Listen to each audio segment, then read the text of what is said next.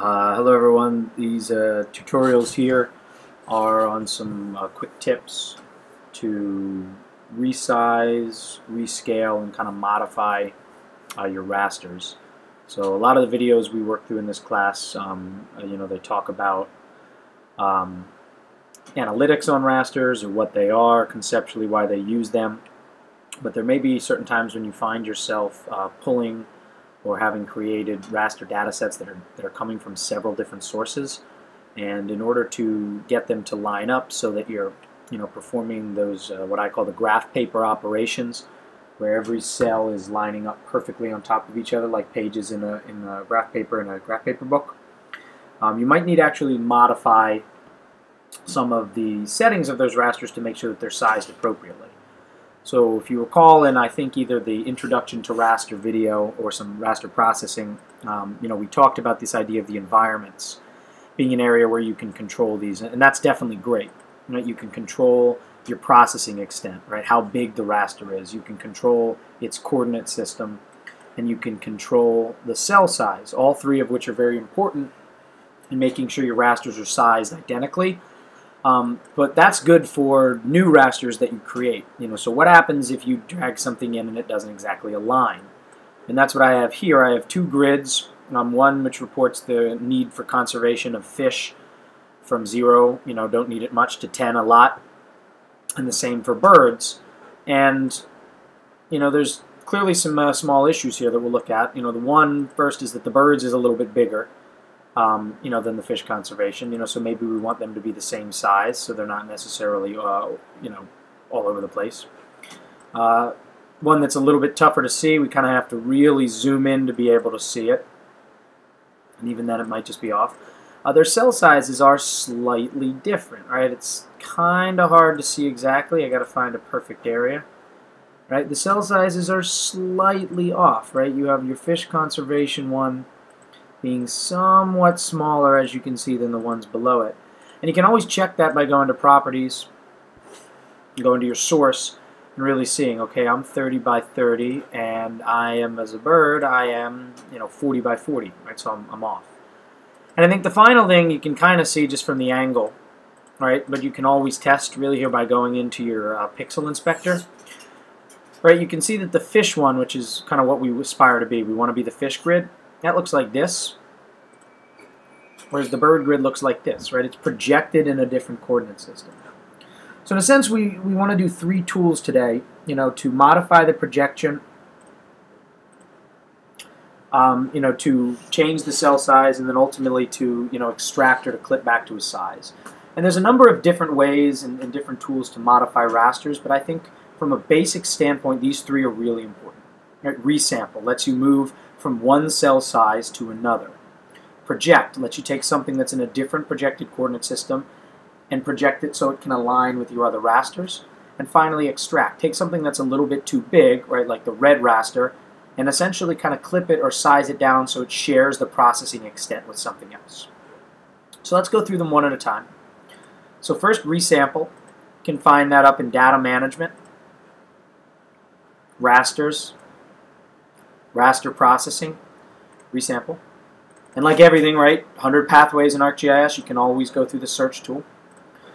So I'm going to say fish is where we want to be, so birds what we're trying to change. Right, so I would drag in the bird one, save it as something, we'll call it a bird cell because we're changing the cell size. And cool here, you can either set this manually or, pretty neat, like I know I want it to be the same as fish, so let me use that. Just take on whatever the values of fish are.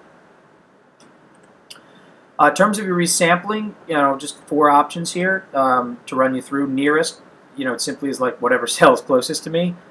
That's the one that I'll resize. Bilinear and cubic, they're interpolation methods. So for example, if a smaller cell is trying to become larger, then that larger cell would look at maybe all the cells that are within a certain radius of it, 4 or 16, depending if you're bilinear or cubic, and interpolate. And majority would be similar. It looks in its neighborhood, but it just takes the number that occur most. I think this really depends on what you're doing. Bilinear and cubic are much better for linear or continuous rasters, as you can see right here. Home sale price, density, distance, temperature. And nearest and majority are much better for discrete land, you know, and optimal grids. Or sorry, not optimal, ordinal grids. Right, so I'll just do nearest because it's easiest. Bing, bada, boom does its thing. All right, you've got your first part of your bird, and we've solved one of our problems, right? Now we're 30. But we're still too big, and we're still, right, projected wrong coordinate system like this. So the next thing you might want to do is project it into the correct coordinate system. So you can find that under projections and transformations within data management, raster, project raster.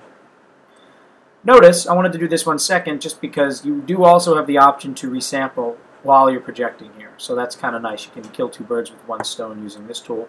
Just wanted to let you know that resample is an option as well. All right, so I drag in what I want, tells me what its current coordinate system is.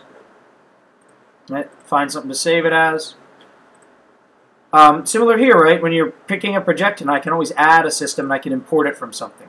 I know that fish is where it's at, so I'm not going to go and define it myself. Just take on that coordinate system. If I wanted to resample, I could. Right? Keep it the way it is. Bing, bada, boom, or sorry, rather change the resampling, but it's already the way that it needs to be, so I don't necessarily need to. I'm just going to already be 30 and it'll stay 30 by 30. Hit OK, let it do its thing.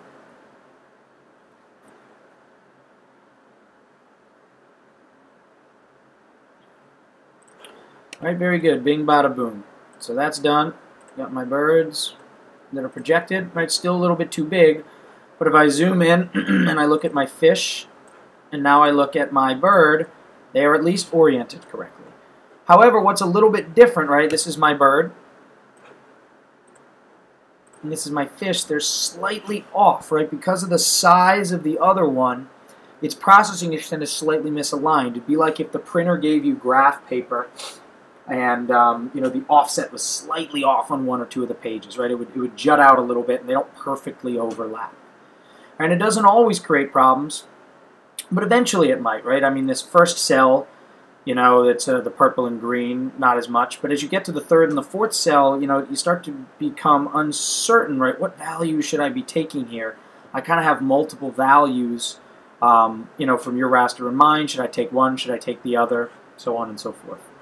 So you can end that with a couple of tools. There's a clip tool in here that should do the trick as well. But what I really prefer is in Spatial Analyst, Extraction, and Extract by Mask. So you can play around with the other tools. A couple of real good ones in here. We may make a video one day for this tool, Extract Values to Points, which is pretty neat if you need to get a raster to give its values to a point data set. But right now, really all we're saying here is I'm going to take the bad raster, the one I need to be in the right area, birds projected, and I'm going to mask it just in this one-time instance to fish. So take on the processing extent and the size of fish.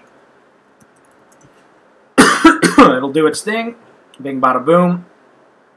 And I close, get rid of the projected. They look like they're aligning, right? They appear to be right on top of each other. We can test it with our pixel inspector. Looking good for the bird. Looking good for the fish. We can go in and confirm that they are the same size and cell size. Same size and same cell size.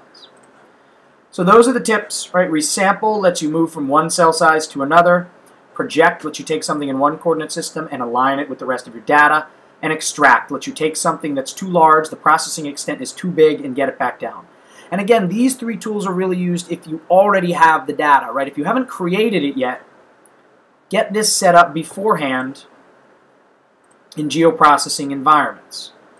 Take care of it in processing extent, in raster analysis cell size, right? Do it there so that all subsequent grids that are created are the correct size. This is when you're given data that doesn't actually align.